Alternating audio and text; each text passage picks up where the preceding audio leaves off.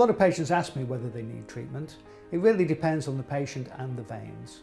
Varicose veins can range from just a minor cosmetic problem in the early stages through to limb-threatening venous ulceration.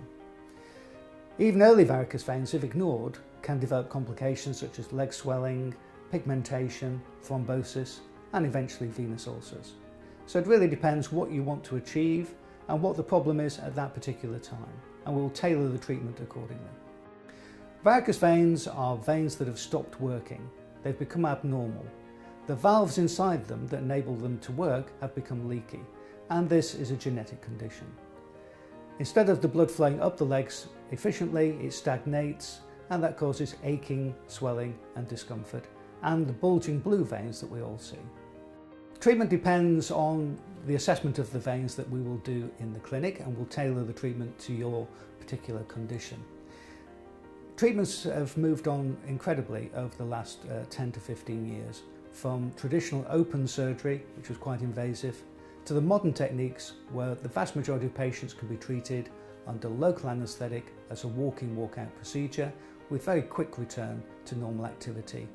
Research we did a few years ago on my patients, 70% of them never took a painkiller once they left hospital, not even a paracetamol. So I can't promise you a pain-free experience, but I can say the likelihood is very good. No treatment is permanent, but the veins that we treat will be gone forever. But varicose veins affects every single vein in your leg.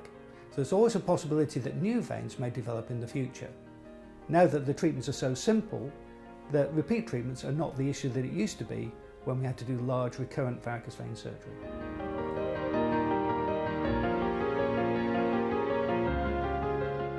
You come and see me for a consultation, we do a full assessment, decide which treatment is right for you, and then you either liaise with your insurance company or we give you a self-funding fixed price quotation from the hospital.